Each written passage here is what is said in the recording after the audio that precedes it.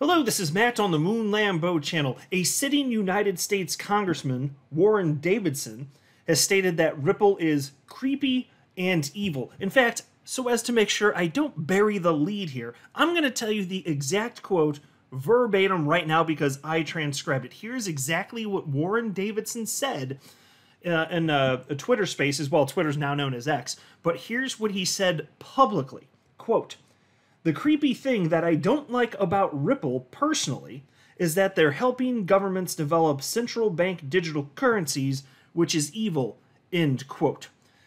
So he has some interesting views, and I'll say this. He is completely off base.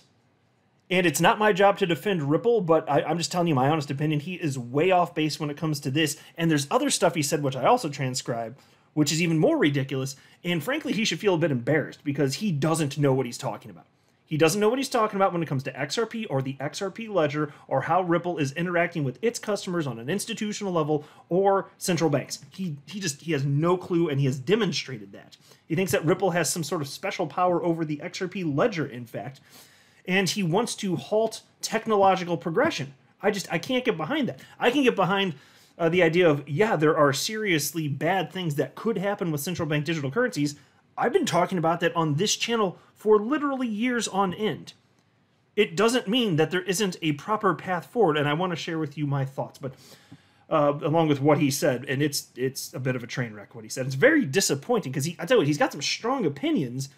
He just hasn't done the work to figure out whether or not those opinions make sense. He just has them, and he's espousing them publicly, which is why I'm now talking about it. And I challenged him publicly, and he hasn't written back to this point. It hasn't been that long, and he doesn't owe me a response. That's fine. But before going further, I do want to be clear, I do not have a financial background of any kind. I am not offering financial advice, and you definitely should not buy or sell anything because of anything I say or write. I'm just an enthusiast who enjoys making YouTube videos about crypto-related topics, but just as a hobby and just for fun. All right, so DAI shared the relevant clip, and he's not too happy with Warren Davidson either, and I share his perspective, actually. Here's what DAI tweeted out, along with the clip. Actually, let me give you a little bit of context for this, too. Warren Davidson, in the past, has said some very ridiculous, incorrect things about XRP, and by the way, I actually did an advanced search on X, checking his history for all mentions of XRP, and there weren't that many. And I'm wondering, either there's a technical glitch with X right now and it's not pulling up proper search results, or he must have deleted them. Because I'll tell you what, it makes me want to dig through my own videos because I've covered his nonsense tweets. He said some within the last, I don't know if it was a year and a half. I can't be sure off the top of my head how long it's been, but he said some nonsense stuff having to do with Ripple and XRP, and I remember correcting him and taking him to task at the time. So he may have just deleted it here, but he's been anti-XRP. This is not the first time. And so DAI said he finally says it. The same congressman who never would call for an investigation of ETHgate corruption, despite all the video evidence and timelines, is now calling Ripple evil after their SEC victory. Warren Davidson, wow, and he did tag them there, as did I later, you'll see. Central bank digital currencies are no different than any other technology like nuclear. They can be used for good or for evil. This is shameful. And look, I know that in the world of crypto, this is going to be somewhat divisive, but I actually agree with DAI here. Technology can always be used for good or evil. I'm going to flesh out my thoughts on that. Here's my initial response. So I retweeted DAI there, and I tagged U.S. Congressman Warren Davidson. And again, he doesn't owe me a response. I don't expect it, but he's airing this stuff publicly, and so am I. I want to get my perspective out there as well to push back because I think he is wholly incorrect on this topic in terms of shutting stuff down. Where he's not wrong is addressing concerns that could come with a new technology, in this case, central bank digital currencies. I'm on board with that. I've bitched about it too and expressed my concerns. It doesn't mean you don't find a way to make it work. But anyway, here's what I wrote. Well, Warren Davidson, you've illustrated your ignorance about XRP, the XRP ledger, and what work Ripple is doing with both institutional clients and central banks. You said verbatim, and this is a quote from these spaces. This is literally what he said. You said verbatim, quote, It looks like a certain amount of control being exerted by Ripple over how XRP can even function as a token within that Ripple's really trying to develop for the institutional investor, end quote. And upon hearing him say that, it's just another one of those moments I'm just like, face palm, audible sigh, you know, that the eye roll stuff, all that crap. And so then I continued because that was ridiculous. He literally stated that Ripple's exerting, control over XRP specifically. And so I wrote, Ripple has no special permissions over XRP or the XRP ledger because it is decentralized. They do not get to choose whether or not institutional investors have exposure to XRP or what form of interaction with XRP, may take. 0. XRP has nothing to do with Ripple's central bank digital currency work with central banks. The XRP ledger is a separate blockchain from any blockchain a central bank may end up using for a central bank digital currency, even if Ripple is working with them. And then I put a little facepalm emoji because it seemed like the right spot for it. I think that out of everything I wrote, that's the right spot for it. And look, it is true that Ripple hopes to have XRP positioned as a bridge currency for central bank digital currencies, but they want XRP to be a bridge for everything. Just about, I mean, I think that's probably the big picture. I mean, yes, obviously converting from one fiat currency to another, but who knows, potentially swapping from all sorts of various assets. But here's the thing, that's not something that, it doesn't make XRP somehow specifically or inherently tied to central bank digital currencies. In fact, as Jack Mallers is doing right now, he's basically copying Ripple's business model, utilizing XRP and the Lightning Network to do the same thing Ripple's doing. So you could plug in Bitcoin and use that as the bridge for central bank digital currencies. Or you could use ETH. Or you could use anything you want. There's nothing inherent about Ripple or what they're doing with XRP that makes XRP somehow inextricably linked to central bank digital currencies. That's just not true. So if he has that idea, and it sounds like he very well may, he's just wrong on that. Anyway, then I continued. A CBDC is computer code. It can be programmed for good, or it can be programmed for bad. To make a blanket statement espousing the sentiment that no central bank digital currency computer code could ever exist that would be beneficial to society while retaining personal freedom is an incredibly unsophisticated, illogical, and incorrect position. Is it really your position that it's impossible to write open source computer code for a CBDC that would harm society? If so, wow. Any technology can be abused. Any technology can be used for good. The technology itself is not the problem, it's how people use it. So rather than disavow the technology, how about you help to make sure it's not used to harm people? Your draconian approach to this complex topic is unreasonable. And so I just kind of wonder, like, how is he okay with the internet existing? Because that can be and is used for bad stuff. Cryptocurrencies can be and are used for bad stuff. It's a small percentage, obviously. The dollar can be and is used for nefarious purposes, illegal purposes. Do we just get rid of everything that exists? Just get rid of it all? And then do we just not advance with technology? Should we just shut down AI and everything else? Just no more technological advances. This is the epitome of perfection right here. We have achieved it. No more technology, period. Stop progressing. There are always dangers associated with this. So let me expand upon this a little bit further, because I haven't even gotten to the specifics of how I really feel about this. Because here, now we have Warren Davidson speaking about the concerns, and I'm actually completely on board with the concerns, because if not done properly, things could go very poorly. And so Warren Davidson, in a separate thread, wrote, and it was on this topic though, in every dystopian future, money is corrupted from a stable store of value and efficient means of exchange into a tool for coercion and control. CBDC is a tool for tyrants, the epitome of a permissioned network and opposite DeFi. China links CBDC with social credit. So, folks, yes, communist China, yes, linking CBDC to social credit score. That's not something I want in the United States. Of course not. What does that have to do with the concept that is the technology CBDC? That's a way in which it can be abused, is it not? You know? So here was my response, and this is where I really want to flesh this out. So if you've got a few minutes, please hang with me here, because I haven't even gotten to the good parts of my argument here in terms of the way I'm actually looking at this. Excuse me. I wrote back to him and I said, do you realize that a permissioned central bank digital currency can still be open source? And folks, let me pause right here. Recognize this, please. Right now, what we have is a centralized monetary system. You realize that, right? You call it a database. It's a bunch of ledgers, and some of it's in private entities and public entities. There's banks, and then the government has. Pick your entity. There's a ledger. I understand all this. So, but anyway, the point is, you're talking about when it comes to the control of the government, that's centralized in terms of the printing of the dollar, the control over it. The absolute and utter control already exists. It's just instead of utilizing blockchain technology via central bank digital currency, it's centralized in complete and utter control by the federal government with old technology. You understand that the opportunity for abuse exists either way, right? I'm not sure if Warren Davidson gets that.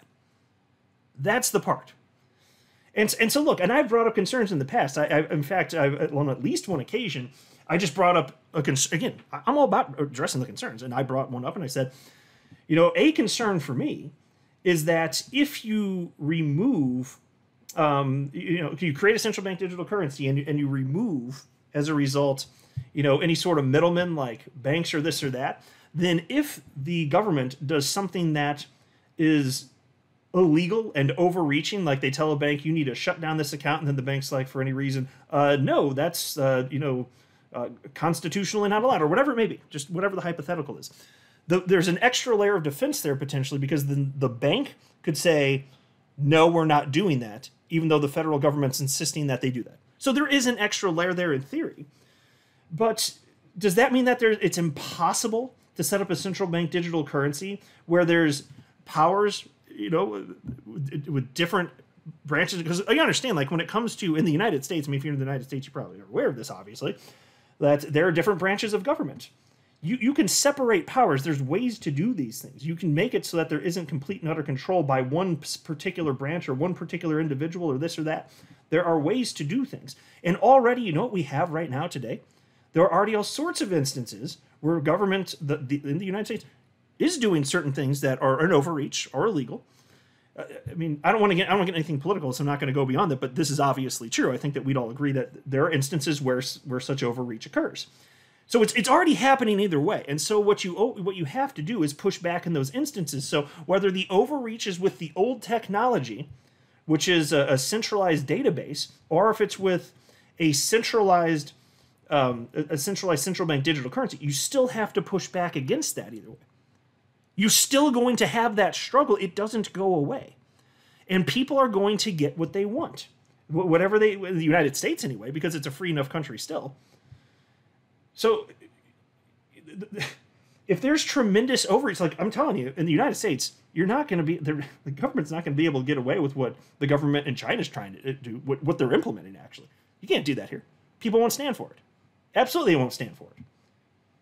That's the part that matters. The societal freedom. And so again, here's the rest of what I wrote. So to start off, I read one sentence over. Do you realize that a permissioned central bank digital currency can still be open source?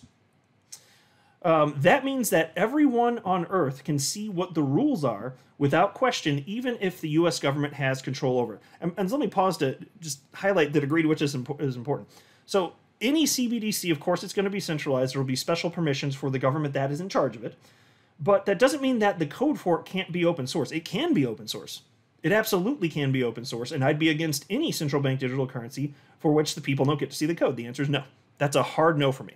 Because that would lead to too much potential for a power that we can't see developing in the background. For me, that's a hard stop.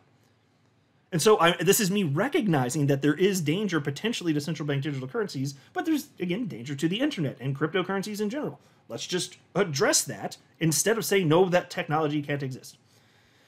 And think about it. I mean, even with Twitter, which is now known as X, You know, Elon Musk, like, so that's a centralized platform. It's a company, right? And the platform, the technology is centralized also. But he open sourced the code. He literally gave the code out. I'm not sure if you guys heard that. It was big news in recent months whenever that happened. He literally handed out the code because he wanted to have a certain level of transparency. So my point is, you can have a closed system. You can have centralized control by the United States government with a CBDC, but still have the code exposed so the public can see it. And there are ways absolutely to verify that's true. And there's no shortage of tech nerds out there that would be able to find if there's some sort of, overstep this or that. But again, whether it's blockchain, I want to bring this point home again, whether it's blockchain technology in the form of CBDC, or whether it's a database, which we have today, which exists, it can be abused no matter what. Powers can always be abused. It's up to the public to push back when those instances occur. Period. We're always going to have to do that. That's not a new problem that occurs because a central bank digital currency technology now exists. Absolutely not. And I then wrote, you could then argue that the US government could change code and reduce financial freedom in some way, but that's a poor argument. Because government can do that right now, even if blockchain technology had never been invented. If a CBDC is required by Congress, by law, to always be open source, then if anyone tries to sneak some tyranny code into it, the people will know immediately. And so, folks, again, I'll just scream it till I'm blue in the face. It doesn't matter if it's blockchain or if it's a database with no blockchain technology. If the government wants to overreach, then they're going to try and overreach. So the only way to make sure that doesn't happen or reduce the likelihood of it is to have open source code. That's it. That's it. If anything, it's more transparency. You know, are there people auditing the Fed? Are there people auditing, any sort of database from the central bank in the United States? Is any of that happening? And not that this would necessarily allow that it depends on how it's coded, but in terms of the abilities of the platform, I know that you could make that known. That's not a question. Absolutely, that could be done. I then wrote, the technology is just a tool. Regardless of whether or not it exists, the people of this country must always be diligent in the face of encroaching tyranny. CBDC technology does nothing to change that. I will be against any CBDC that isn't open source, because citizens deserve to know what's in the code.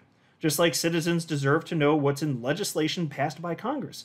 It's the exact same idea, and that's where you're missing the mark. Again, the technology is not the problem. People are. Right.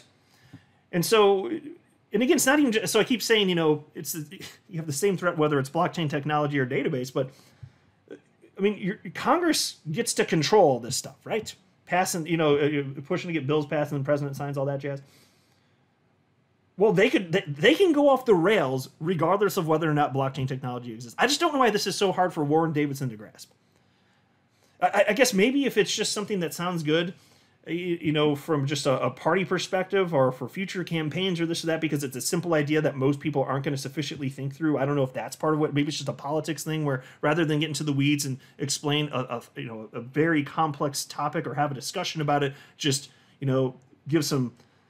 get the fear out there and then just make some base level assumptions and comments which are false that sound scary, but hey, without digging in further, maybe they sound kind of smart. I don't know if that's all he's doing here, because this is not some very, like what he's saying here, it's not very thought-provoking. It's very shallow. It's not very deep, the analysis that he's providing here. I don't know how he couldn't see what I'm articulating to you here. If you spend more than like 5 seconds thinking about this, the technology is not the problem. It's the people that are the problem, period. And I don't pretend to have all the solutions for how a CBDC would have to be in the United States to make sure that it's not going to present any more risk than what we already have from existing government. But like to state that it's impossible for humans to do that is just insulting. Like we can't figure this out. There's no way that humans can figure this out. There's no way to type up a code so that can't happen. It's just impossible. Can't be done. I simply don't believe that. So anyway, you guys let me know what you think. But that's pretty much where I stand on this thing. I'm not a financial advisor. You should not buy or sell anything because if anything I say are right, that would be a very, very, very bad idea. Until next time, to the moon, Lambo.